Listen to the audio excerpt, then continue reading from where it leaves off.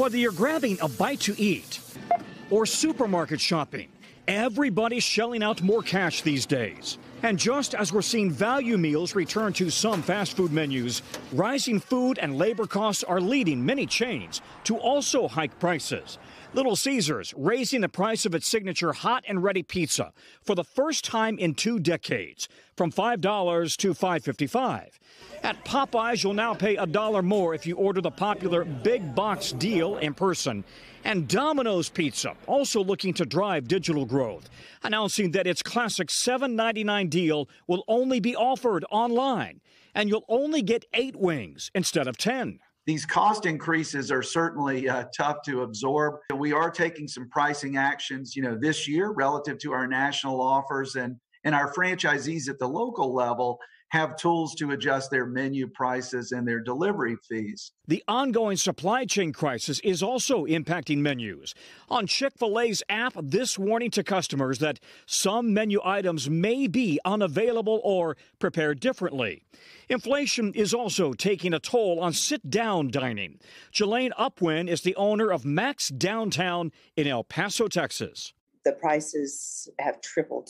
It's outrageous. Even buying the basics is a challenge. It's ridiculous that we can't go to Sam's and get ketchup because they're out of ketchup for weeks at a time. It took me 2 months to get straws. I couldn't get straws, individually packaged straws. I was like, what do you mean I can't get straws?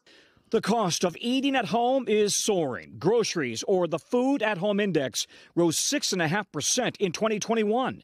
That's the largest year-over-year increase in 13 years. And many big food manufacturers, including General Mills and Campbell Soup, predict more price hikes later this month.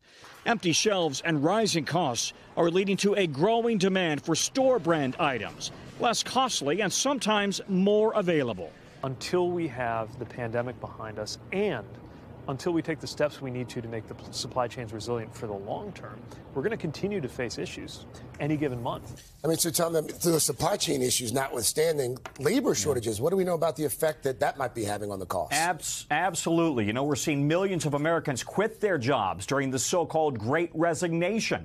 And companies are scrambling to offer higher wages in order to staff up. Oftentimes, though, those costs get passed down to all of us who are really trying to buy something, right, in the form of what we're paying, especially for restaurants where the margins are already very, very thin. So they can't afford to eat those extra costs. As a result, you and I are going to be paying more for that burger, the taco, the soda, whatever the case may be. Don't mean to make you hungry, though, so early in the morning. Too late, Mr. Costello, too late. Thank you so much.